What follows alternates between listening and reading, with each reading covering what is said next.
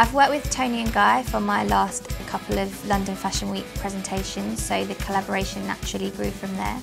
I really love the Aztec print from my collection, which is the one that I chose to put on the bottles. I hand draw all of my prints, and this one in particular was really bold and distinctive, and I felt it would lend itself well to the packaging. When it comes to style, I like to mix bright colours, bold prints and statement accessories. I think rather than following trends, I like to stay true to my own vision and my own tastes. I pin my hair up in braids quite a lot, so the 3D volumizer is really great because it adds texture and it keeps them in place.